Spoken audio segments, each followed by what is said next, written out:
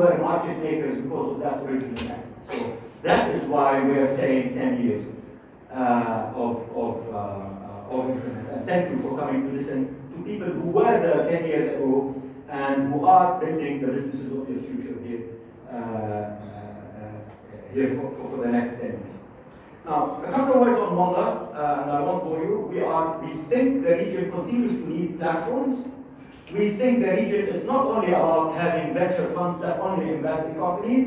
We think our founders and our entrepreneurs need to have a lot of support, need to have mentors, need to have all sorts of other supports than simply money. Money is there. There's a lot of money coming out here. But the good entrepreneurs are not only about money. And all of us in the community, in the ecosystem, those ecosystem builders are needed here. We think of ourselves this way. Not only a venture fund, we invest now through Wamda X in idea stage companies to help them build their business and take them to places. Because as things start to develop, as people start having ideas, somebody needs to come at the very early days, like a family and friend, but not actually family and friend, that actually help you business. So we're a platform. We want to do things with entrepreneurs and we want to help the ecosystem happen. And now we will hear from three incredible role models in the region. Magnus Olsson, please, co-founder of Careem, Rabea Ataya, co-founder of Careem, and Ronaldo Mouchawar. We have two somebody has a, yes, where's the second one? There's one there. Somebody is going. Who's going? Yeah, you did. And we used to upload. People didn't know that you actually had to upload the web browser. There was floppy disks. We would demo things on laptops and people say, can we buy the laptop? Like, that's not the internet. Just your website. So that's, I don't want to bore you with the story, but I think Samir evolved into, Maktoub with the talent that he had. We had built a small core engineering team, and in Damascus. In Aleppo and Damascus, we had teams in both. And really, I was passionate about trade. Like my dad is a trader. The companies we were dealing with all were hungry to export, and just it was very difficult for them to go through, list their products, get listed on Yahoo, get the exposure they need to export. But whenever they did, actually they were successful. So I think that Samir evolved into a portal with content. We were looking at monetizing it. We built a section on it called Mazad Maktoub, which was a disaster, but we tried. The original name was Mazad Maktoub. The original name, even the company we registered was Mazad Maktoub. Mazad is auction. We tried that. It was inspired by Yahoo. I think they were doing well in Japan. They probably still have a commerce section in Japan. It's one of the only places probably they have this working. And then over time, we realized being on Maktoub wasn't working well because we're trying to build trust, and we wanted merchants and we wanted a destination for commerce, and it was just a bit confusing with what the portal did. It wasn't focused, the problems were different. We purchased the name Souq, I think, in 2006. We came to Dubai, 3 people, 2 people in Ahmed. Samir gave us a basement room near the gen set. My engineers used to complain of the smoke when the fast, right? So that you can breathe. I remember the room was great, and then we came into Dubai and we built. How much money did you raise in the very early days? I think 350. The number was small. Yeah, it was reasonable. We managed to keep that for a year or two, and then obviously we needed more funds. But we had a simple site, assetless. Yes. E-commerce requires a bit more infrastructure. We didn't know at the time. We, I think, launched only a mobile category. People were buying the Nokia flip phones. So we figured, and then we had no way to get people online because everything was dial-up. So everything was SMS. You bid, you list, you bid, you get an SMS, you log in. It's just a simple, primitive, mobile internet combo service. These guys that are building businesses now have it so easy, right? Easier, but they have different challenges. And we were a greenfield, and just the service was working. Every day we log in, we see more items. Every day we log in, we see more orders. Literally, we used to pay every seller with one. We had a guy who goes to the bank with cash and said, "You sold 20 dirham, here we pay you back." As a seller, we the Q-tip, the bank started kicking us out. You guys can't come with 300 deposits. You need to build like 1 deposit a day. So we started, innovating around like an account page where you have literally your balance, you withdraw the fund. We kept paying cash till I think 4 or 5 million a day. Then the central bank came to us and said, what are you guys doing depositing all this money all the time? And then we said, okay, we need to move to an electronic payment. And then we really pivoted in 2010 post the Maktub. I think going back to Maktub, we got the first Maktub. I think we got some allocation from the deal. And we looked at the from Tiger, we got Tiger, and from your bar. The job bar, yeah, the deal. And then we said, okay, what we need to do to grow this? And we said, you know what, we don't want to be a C2C site. We want to shut down our car section, our classified sections, remove the auction, we call it retirement. And we just focus on building. It was 10% of our business was B2C. We added a buy now, then car, very primitive, and then the rest is this. Magnus? Wow, what a story. So first of all, grateful to be here, and I think we should all celebrate Fadi a little bit. He has been, our grandfather, and I'm sure everyone's grandfather.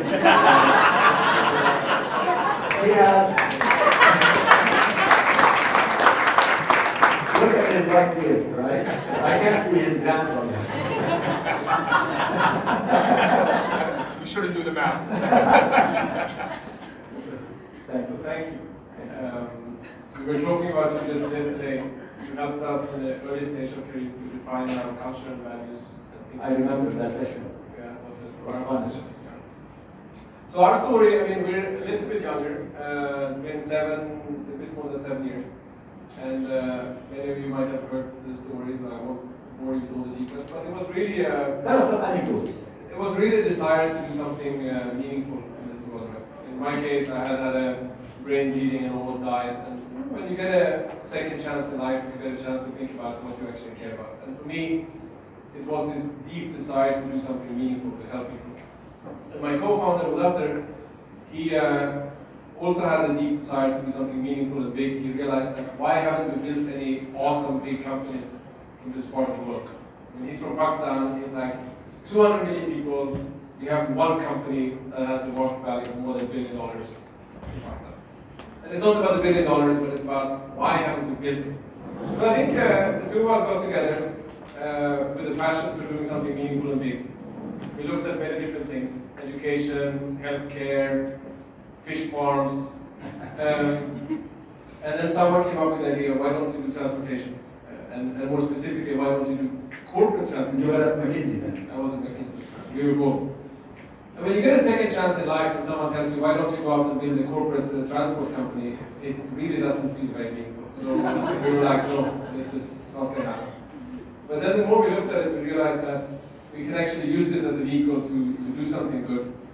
We can turn drivers into captains. We can, not only give them an income, but treat them well. We can solve the mobility challenge in the region. No one wakes up in the morning and says, hey, I want to do transportation. People wake up in the morning and say, I want to go to school, or I want to take my kids to school, I want to go to work. And in the UAE it's still relatively simple, but in countries like Saudi or Egypt or Pakistan, or Baghdad for that matter, it's hard. So we said, okay, let's do it, let's call it Careem. So we remember why we're doing it, because we want to be Careem. We want to be Careem to our customers, to our captains, to our colleagues. And Careem.com was free. It's hard to find, six-letter acronym websites. And I think there's so many war stories, but similar to, not as crazy as your war stories, I think, but you have to start small and hustling and just get started, right? That's the one message that I keep telling entrepreneurs. Sometimes entrepreneurs come to me and say, hey, I've been working on this business plan for a year. And I'm like, seriously, we lost a year. Careem, we started on the first day of Ramadan, 2012. Very blessed day, 22nd of July. Everyone kept saying Ramadan Careem, so we got 3 advertising. And from the first day till the time we did our first ride was 5.5 weeks. From idea till first revenue. Now that revenue was not a very pretty revenue. We had a little dinky website you could go to. You could put in a pickup location and a drop-off location. and a time. It was pre-scheduled. You could not book on demand. You could put in your credit card number, and you could click book. And then we got an email. It looked very pretty on the website, but on the back end, me and Rasa got an email that here, this is new booking. And that email went to a phone, and that phone had a very loud ring signal, so that we would notice that a new booking came in. Because sometimes people book in the middle of the night. So we took turns sleeping with this phone. At 3 a.m. New booking at 5 a.m. No technology. Oh, booking from JVT, Jumeirah Village Triangle, also known as the Bermuda Triangle. You go in there, you never come out. Booking is from Street 5, Villa 11. There is 20 Street 5 in JVT. So, you know, we have a list of captains we have met in the airport, and then they'll be interviewed sitting, you know, outside the airport. We call them. How is fine? Are you free? Busy or free? Busy, busy. Kushid bhai, busy or free? Busy. Ahmed, busy or free? Free, okay, yalla. We have a booking. Street 5, Villa 24. Okay, how do you go? I see a roundabout. Which roundabout? We were guiding the captains without no technology, just looking at the map and trying to get it right. We sent an SMS manually to the customer. Your Careem is on the way. Here's the captain details. It looked very professional for the customer. In the back end, it was us sitting and sending this message. At the end of the trip, the captain called us and said, "I drove 143 kilometers because I looked at the meter. So you can charge the customer for 43 kilometers." They reported it by phone. The second iteration of the product was that they reported it by SMS manually. They sent in, you know, how many kilometers. This was, the kitchen was a kitchen, and it was like, we spent... It was in the kitchen. It was in every single booking, we spent 25 minutes of manual time on, 25 minutes. And we were like, how on earth is this ever gonna scale? 25 minutes. And yes, we started in, we set up the company in Dubai, because Dubai was easier than Abu Dhabi. Even though I lived in Abu Dhabi, we set it up in, our first office was in Sharjah Tower. Sharjah Tower was the cheapest building in Dubai. Why is it the cheapest building in Dubai? Because it has the crappiest elevators in the world. That's where we started. We lived on, they had chicken biryani in the little grocery store downstairs. It was 11 dirhams. We ate that every single day. I was so sick of You still eat chicken biryani? No, I can't eat Me and Nasser, we took, because we had one car each in our families, but our wives used it, and they were working both of them, so they were making some income, so you know, they deserved to have the car. We took the bus between Abu Dhabi and Dubai. Wow. Yeah, there is one, but you have to go a little bit off the beaten track to find it, but yes, there is a bus. And I think the message, or you know, my reflection is, you just have to start.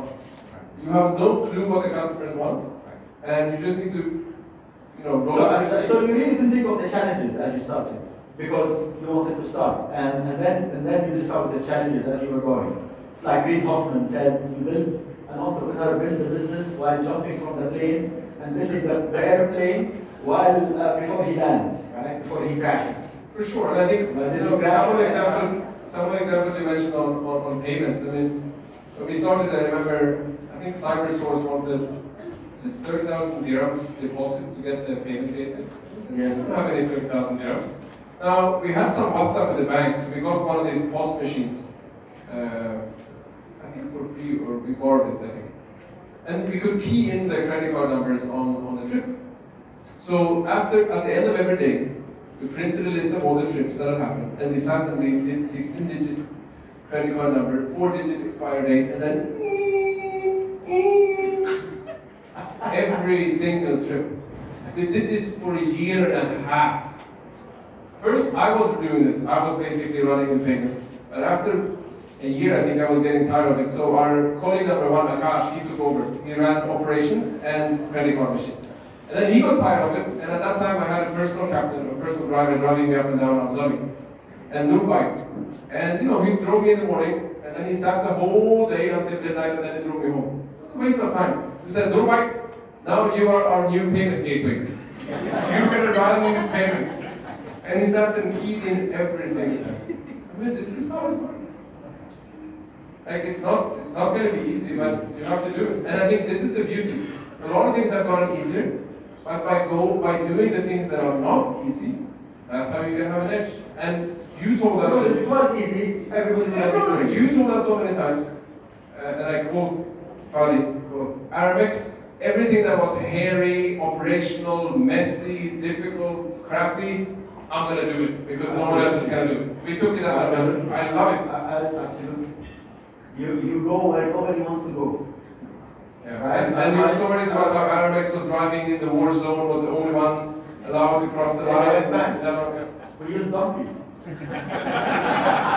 loved it. I mean, there's a true story. You have an Arabic donkey during the Intifada, and we had to bypass the Israeli checkpoints with our courier bags from Nablus to Ramallah, etc. And so we can't cross by cars, so we had young gentlemen, I want to say boys, who had donkeys for us, and we would cross through the fields from one place to another so that we don't. So yes, you think the multinationals will do that? You think UPS will use a donkey one day?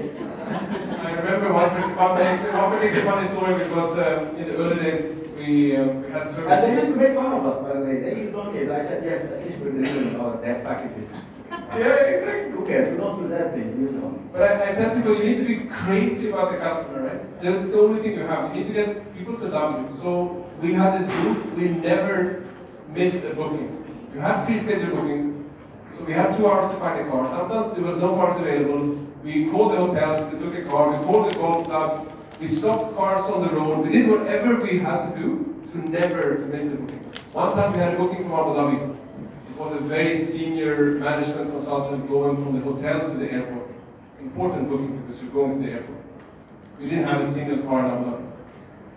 We called everyone, we called the hotels, we called the golf clubs, we called the taxis. No one had a car available. I called my wife. Sarah, where are you? I'm in the mall with my 2-year-old daughter and her mom, 17-year-old mom. I'm like, put them in Starbucks. Go to the car, put the car seat in the back, take the Volvo, drive up to the towers and pick up this guy and take him to the airport.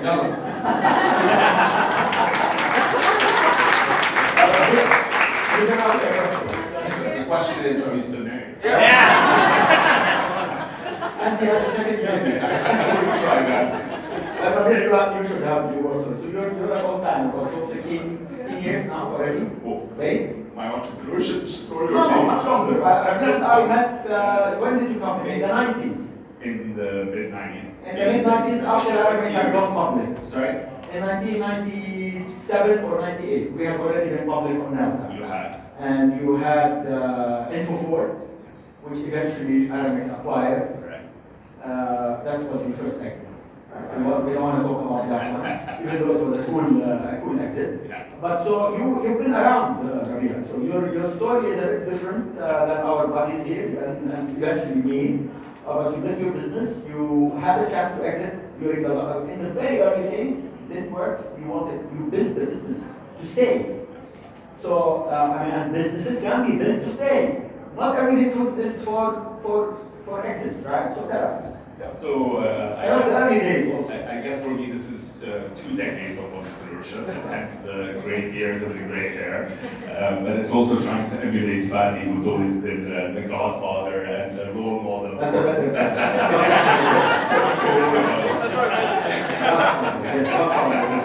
Sounds more scary. Grandfather, yeah. So I guess the start of my entrepreneurial journey was at 25 years old. I set up Info4 in Dubai. Info4 was the first records management business in the region. We stored people's documents for them. It's not in the music industry, it's not as sexy as it sounds. But it makes a lot of money. But that was the beauty of it. So when I first started Info4, it was a warehousing business, and I remember, similar to the other stories, I basically did everything. So I had no employees, and I remember I'd go around with this box and knock on door after door, customer after customer, trying to win them over as customers. And one of, by the 100th door, I had knocked on Leo Burnett's door, and the gentleman who had his finance there, a wonderful human being, started asking me about myself. And said, where do you come from, where did you grow up, where did you go to university? I explained that I had studied at Stanford University, did electrical engineering, did investment banking, and he saw me carrying that box and felt sorry for me. And he was the very first contract I signed. So it was pity that won my first business. And it worked. Exactly. And from there, the business picked up. And as we said, we were making within a year and a half 50% margins, growing across the region. We never needed outside investment. It was just a massive business. In the very early days, I met Fadi, who was always a role model, had taken Careem public, and he told me in that first meeting that one day I'll buy this business from you, and I said, sounds like a deal to me. Took us how many years? It took us 7 years, and then we eventually did that. And so then the journey of Bates started in 2000, where I was at the time a 20-year-old man, young man, making a lot of money, but feeling that I wasn't making the impact that I wanted to my community. And the internet switch had just come on in the region, so this is again 2 decades on, and I thought there was an amazing ability to leverage the power of this thing to again change people's lives and to really have social impact. And the area where I thought we needed the most help was with unemployment. The region had the highest youth unemployment rates in the world, and a lot of that had to do with information mismatch. There wasn't a place where employers and job seekers could find out about each other. And so that's how the idea came together. And as soon as it did come to, the idea came to me, I started putting together a founding team. And again, similar to what we talked about with the Maktub Mafia, the Bait Mafia was formed. And so Danny Fatha, who now heads Bico, who is invested also in a lot of different internet businesses, came to Bait and was our chief operating officer and headed our sales. Rabea Ataya, who heads Mom's World right now, was our head of marketing. She was heading Johnson Sun Care in Europe. She left that to start Bait. And Akram, who is our CTO, and also now an angel investor and advisor for many businesses, came in and started the technology. And from the beginning, we said we wanted to build a wonderful business that could survive us, where the objective wasn't to sell the business, but really to provide wonderful long-term impact in the region, economic and otherwise. And again, part of the role model there was once again Fadi, in the sense that the beauty of the Aramex was it was a company that was started in the region that went public in the US. And that sort of showed that we could actually build amazing businesses that were world-class institutions. And the intention of Bait from the beginning was to build a world-class institution that could survive its founders. Along the way, we built other businesses and built them to sell them. So, for example, we built a business called Ronaldo, which was another part of the sort of Bait Mafia, which 1 year to the date after starting it, we sold it. 1 year on, the people who bought it from us shut it down. I started everything. But again, this talks about, there are lots of reasons to start a business, and you can start them to trade them, to build them for the long term, and they're all reasonable outcomes. I think I've built businesses to sell them. The purpose of Bait has really been about building it for the long term, and hopefully as something. And you eventually woke everyone up, and you have institutional investors, and institutional investors, unfortunately, are short-term investors. They will not last more than 10 years. They want to give money back. It's a temporary marriage. So how did you solve that temporary marriage? What's amazing, I think, again, generational differences in this case. I think when I started, so we started Bait when the dot-com bubble had burst globally. June of 2000, there was a dot-com bust, and there was $1 trillion of market cap lost over a few months in the US stock market. You were about to sell the company then to... No, we hadn't started Bait yet, and here we are, the internet switch had come on in the Middle East, and we were coming around saying, okay, now that the bubble had burst, we're about to start an internet business when dot-coms... Everybody was coming back from Hajj, and we were going. And we were I said, well, the story had ended. Where are you going, man? I'm going to the Hajj, but it's no longer there. And so we put in our mind back then that we wanted to raise a certain amount of money and we would make the business profitable with that amount of money. And if we were not able to make it profitable, we would shut our doors and leave. So we raised that amount of money. It wasn't from institutions. I remember. Yeah. And so we raised $3 million in 2000, which was pretty crazy at the time. And when we later got Tiger, they came in purely as secondary, not as primary. So by then, 18 months they exited other investors. 18 months into the business, we were profitable, cash flow positive, and we've never required It can happen. Since then. So we've been working 20 years without any external capital. How many people have their businesses profitable now? Raise your hand.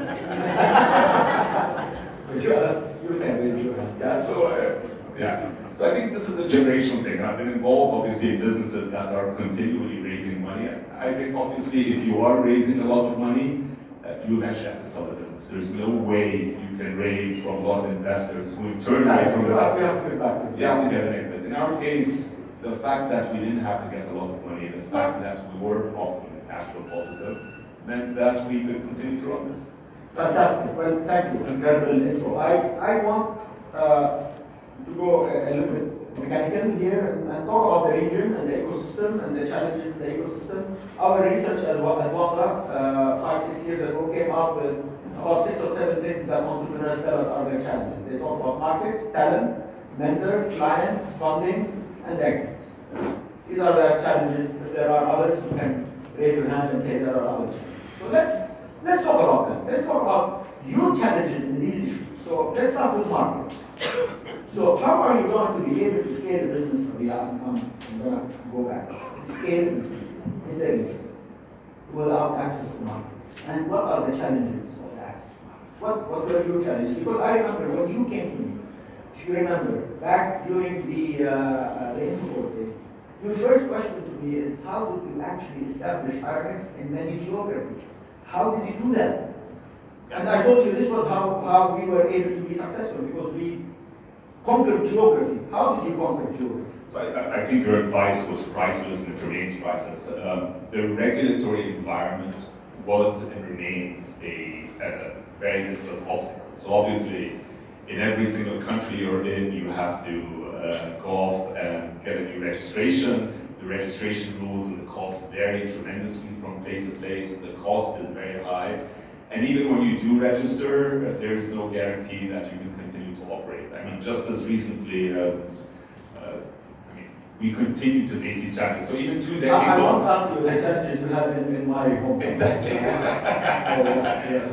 But all across the region, what ends up happening is even if you do regulate, you do whatever they ask of you, 10 years later, you might still get a knock on your door and say, we've decided that we no longer fit under this classification. And I think one of the funny things in this part of the super world is the requirement to classify yourself as something. So when we register a company in the US or Europe, you can put in your articles of association a purpose. And that purpose could be to pursue any commercial activity. Here you need to be a something. A ride-hailing company, whatever. Most of these things, so I remember when I registered Infoport, which was the first records management business in the Middle East, I went to the economic department and said, I want to register this type of company. They said, here's the book, find it in the book. I looked, I said, it's not in the book. They said, well, you can't have your company. I'm like, wait, this is a business that exists all over the world. Why can't it exist here? They eventually said, pick something else. The problem with pick something else is that every other aspect of your economic activity becomes restricted.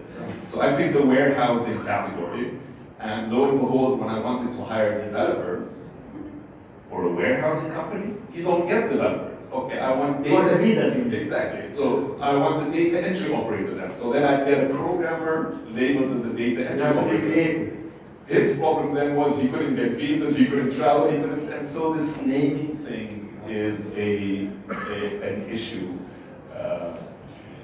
that continues to haunt us. And the regulatory framework is something that there have been many positive strides. Yes. They're trying. There's foreign investment that's allowed now that wasn't allowed back then. You needed to. And Dubai is a prime example of how they actually engage. I mean, the Dubai Future Foundation engages us and tells us What is it that you need to resolve? What are the issues? And let's find together a way to resolve it. And I couldn't agree more. So I think the reasonableness here, even if something happens, you always have someone to speak to. Right. Magnus, are we doomed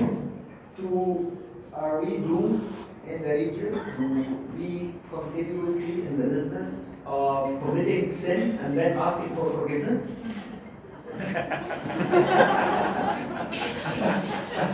Okay, so I'll rephrase the question.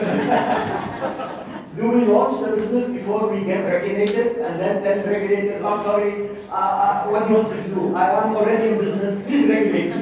Yes. Is that what you did? Yes. But I want to add this funny, this whole classification problem. In Careem, getting visas was tricky in the beginning. And there was this visa allowance per office size. And we were running a call center from here, so people were working shifts. So then you really need all these visa accounts. You actually need 3 per seat, so it was very tricky. And you need all this paperwork to get the visa. So for the longest time, me, Mudassir, everyone, we were customer service representatives in the visa, because you don't need to prove papers when you're a customer service rep. So everyone in Careem was customer service rep in the visa. But then you get problems when you travel. So it's but we launched. And eventually, you were also in a place where you were a taxi company, where you were a limo company. What were you, a technology company? So we were actually a little bit thoughtful about it. So the reason we set up in TCOM versus in JLT or one of the other free zones, I mean, number one, it was the cheapest. I think. Maybe JLT was a little bit cheaper, but we spent a little bit more for TCOM. Because we said we will look like an internet company, and it's important that we look like an internet company, and thus we don't want to look like a transportation company, because we're not an internet. So that's what we did. Now, I think when you go to someone and ask them, am I allowed to do this? People don't like to say, I don't know, or you're not in the book. So then the answer default becomes no, right? Now, if you ask someone and someone says no, and then you do it anyway, then you're actually, going against it. So then it's better not to ask. And by the time you are big enough that someone comes knocking on your door saying, what are you doing? Then you should celebrate, because then you have become something, because someone cares. Tell them I dare you, come down. Yeah, so I think that's the general principle. Now, this notion of the region, and this is a passion topic for me. I speak about the region to anyone that wants to listen, and we have had to pitch a lot to investors. Right? Yes. The beautiful story is, from Morocco to Pakistan, 700 million people, it's almost 10% of the world if you round up a little bit. Average age is 25, super young, open to innovation, open to trying new stuff. Smartphone penetration 50%, higher than China, in the cloud it's like 200%. It's like the most exciting market in the world ever. That's the investor. Now the reality, is that it's a pain in the butt, because it's like multiple different countries. Guess how many legal entities we have in Careem? We're in 15 countries. 15 countries, you have... 30, correct. 30? 30, legal entities. It's just like, why? I go to Dubai courts, Dubai notary, at least once a week. I used to go every other day. I go there every week. I'm high five with the whole team. I go there every day, every week. Anyways, how to expand, right? When we went into Saudi, you went immediately. 1 year. One year. Yes. We knew we had to go in. You couldn't even get into the country. Now you get a tourist visa online in 20 minutes. You get the visa. We didn't even know how to get in. So we had some friend who knew a friend sent us a visa. And then when we met Abdullah, he came on board as a co-founder. He was running Careem. It was your savior. It was his sole sole proprietorship. When we launched in Egypt, this amazing woman called Hadir launched Egypt for us. It was her personal company that was Careem in Egypt for the longest time. And I gave you an office in Amman. Everyone gave us, PT works, so someone gave us an office over there, someone gave us an office over there. This is how we work. I remember when we launched in Doha, it was very complicated. These days it's hard to talk about this country, so let's just talk about it. But when we launched them, when we launched there, we really couldn't set up a company. So we found a limousine company because we anyways had to work with these guys. And we said, hey, can you hire one guy on your books and can we have a small office in your office? You have to innovate, right? Now, today, 7 years later, we have 30 companies and blah, blah, blah. But what I'm telling, for governments, the one thing that Dubai or Abu Dhabi could do, and I hope they will do, is we should get the business license. You set up here, and then with that license, you can operate across the region. Because if the region doesn't get its act together... And I think this is the most important thing that the GCC can do, is say one license, one region. Amen. Because if you launch in China, you have 1.5 billion customers. If you launch in India, you have 1.5 billion. You launch in Europe, you launch in the US, you launch here. You talk about the promise of 700 million, but you're really not, you're lying. Oh, I'm pitching. Ronnie, and you got 26 for 3 countries. 3 countries, 26. Because we had 26 companies. We had logistics. I mean, it's like, people say, where is the next Silicon Valley? They couldn't understand why we had so many bank accounts. They couldn't, why do you have so many bank accounts? That's awesome. They're wrong. Maybe you're doing something funny there, right? But I mean, imagine that you're only in 3 countries. We talk about Souq and Souq and everywhere. But Souq, I mean, 5. We have 22 countries, man. Why is it? Why are you not in all these countries?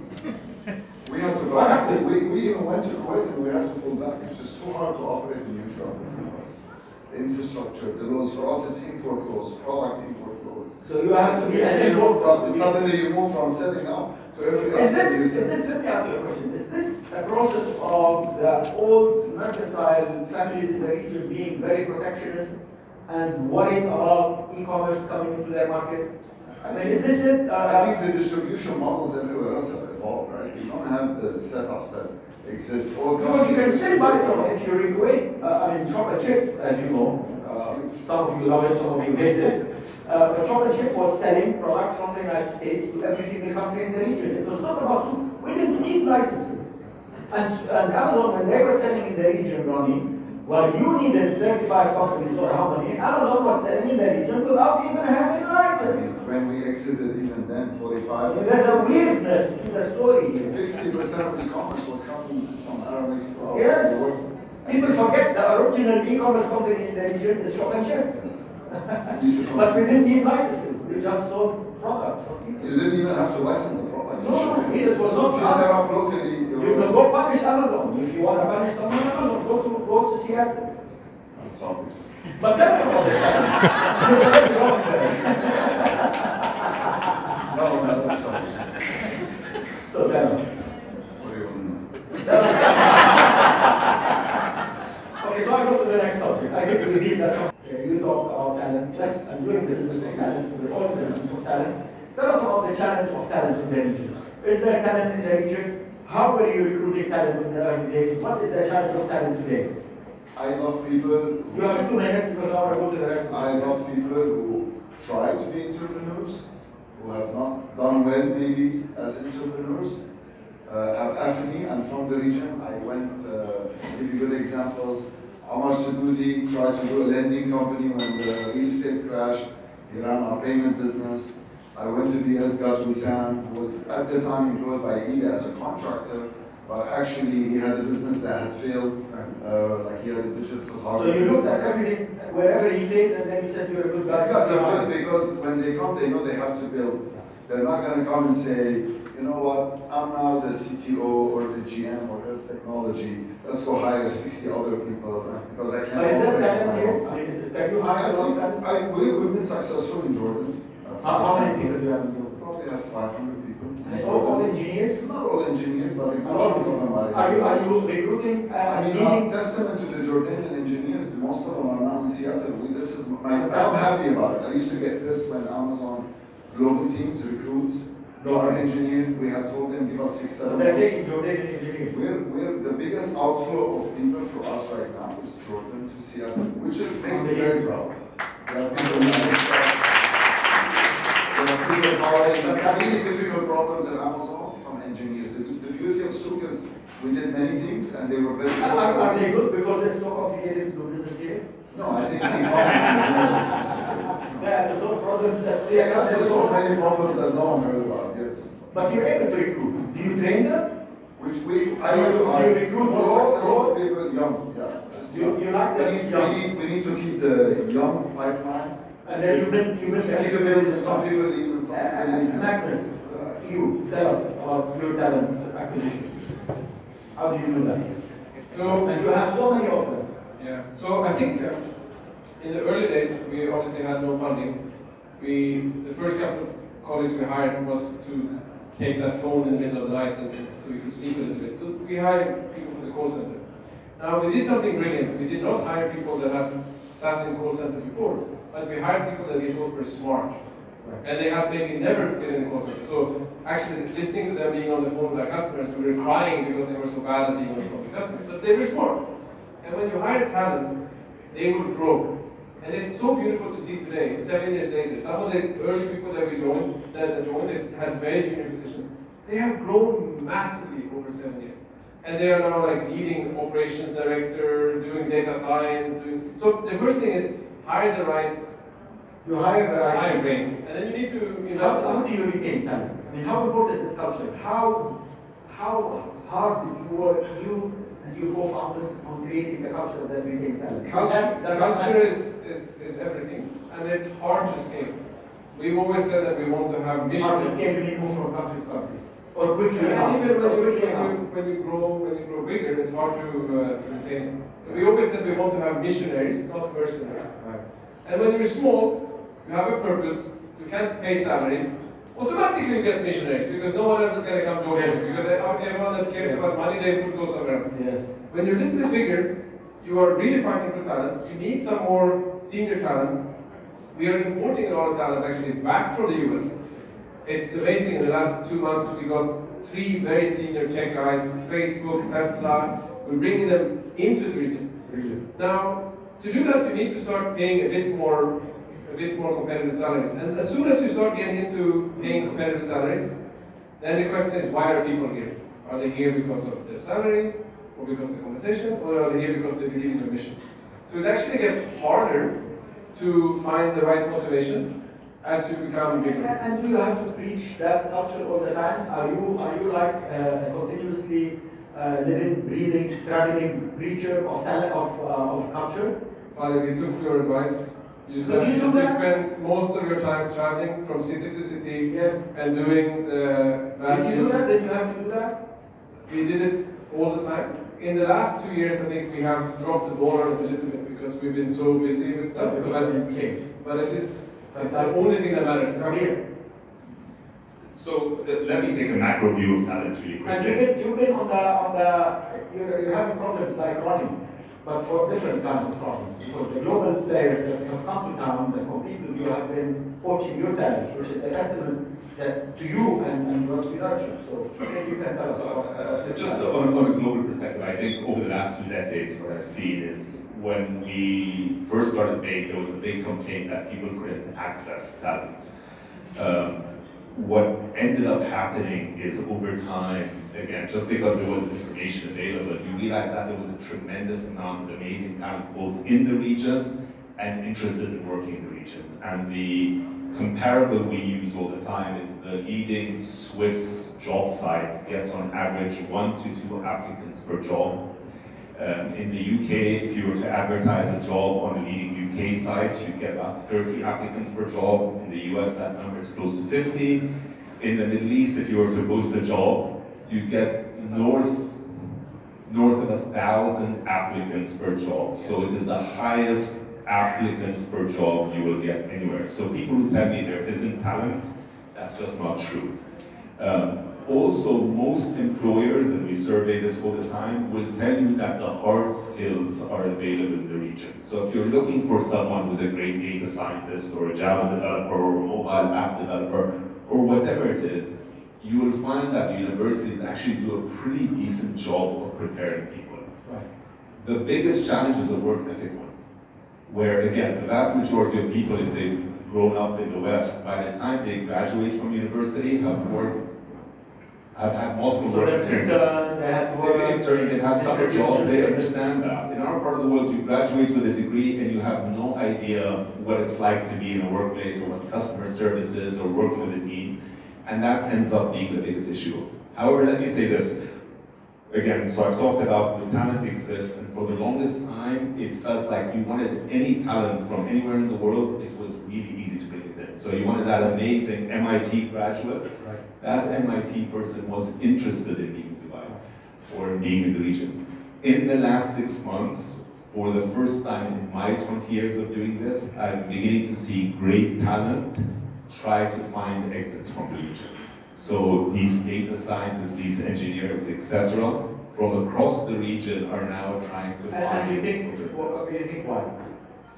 Is this? I think the general sort of gray clouds, economically or politically or socially across the region, have led a lot of the best talent now question: is this the long-term solution? And in most cases, when you see it happen, we had a reverse brain drain over the last 2 decades, where brains were like that. Yeah, and now it feels like we're beginning another brain drain, and that scares me tremendously.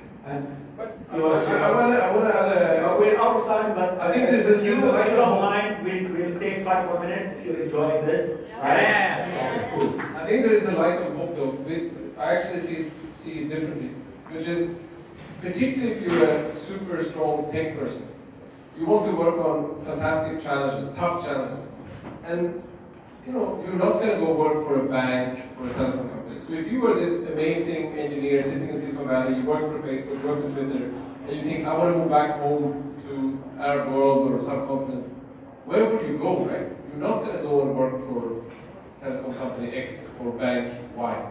So companies like Careem and Souq and many others that are starting to come up, we're starting to get scale and starting to get to technical challenges that are exciting enough. And you need world talent. So talent or even us picking up the phone. 3 years ago, when we talked to talent in the valley, they were like, dude, who are you thinking little... Hang on. Right. Now people are like, wow, you're doing stuff at scale.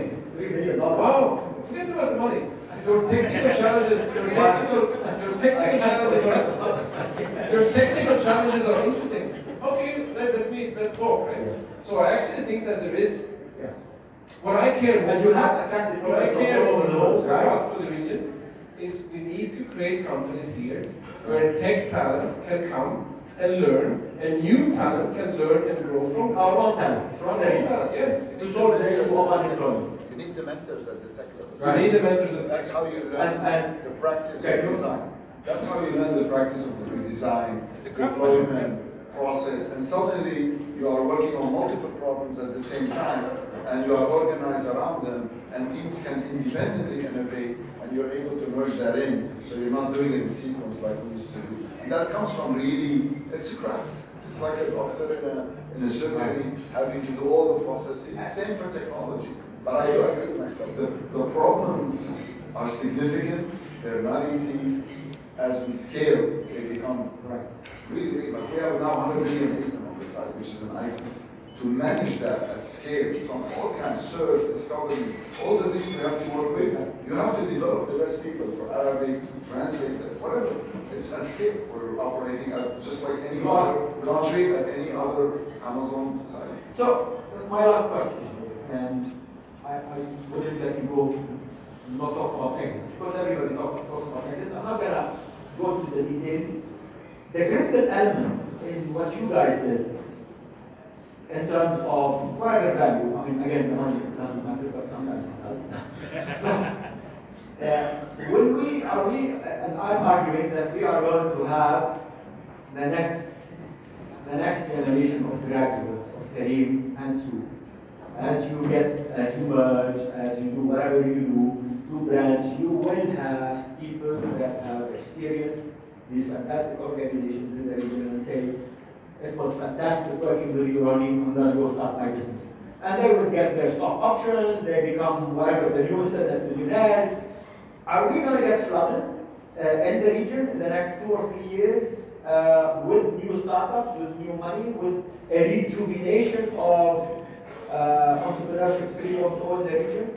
I think it's natural. It's You have happening. people who get to a stage where they've learned a lot, they've gone through a process, they've seen it all play out, and they have the drive, and they may have been working on problems that can take outside the scale.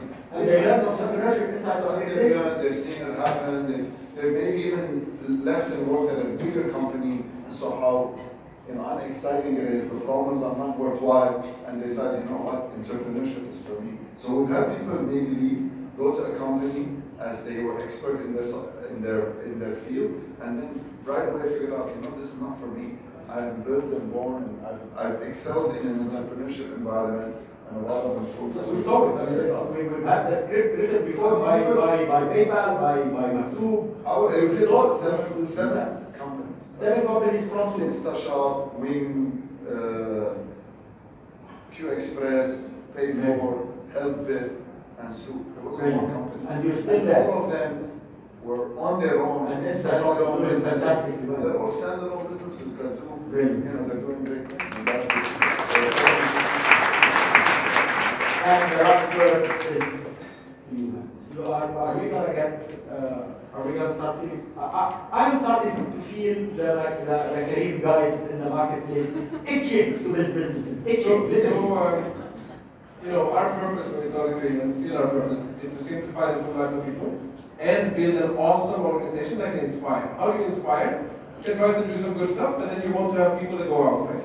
So in this time, we're in the middle of this acquisition. It's a time when people reflect on, do I want to be part of Careem in chapter 2, or do I want to go out and do my own thing?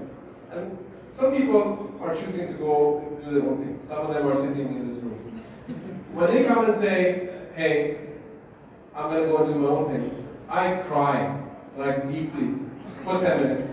And then I try to convince and bribe and do everything. Block the passport, body good. And then I say, awesome, go out. If you're going to build something, it's to you to let them go. Yeah, but if you're going to build something, how can I do anything but to bless you? If I have money, I'll invest in you, I'll try to do everything. But if you're going to go to do something like boring stuff, no, please don't. But so yes, I hope that it's happening. I think we have a lot of entrepreneurs. I think there's a lot of capital coming into the region, which is beautiful.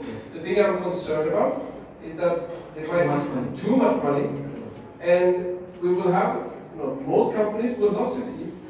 And I just hope that we won't have too big of a backlash, because some companies will crash, which is natural, but many of the investors are not used to this. So they'll see one failure, and then they'll be like, oh no, this thing doesn't work. We have to be, this is the real-time proof point. We have to allow for some companies to fail, some will succeed, some founders will fail, they will try again, they will fail, they will try again, and then they will succeed. We have to allow for this. Absolutely. Mark Andreessen says, Silicon Valley is not as successful as it was in the past 10 years because there are so few companies failing, which means there's too much money that keeps companies alive that should be dead. Right? So, and Silicon Valley was built on the graveyard of so many fantastic companies that eventually became startups that succeeded. I think we covered some cool stuff. Did I miss anything here? Do you want to? Are you reaching Rabea to say something? No. All right. Thank you very much.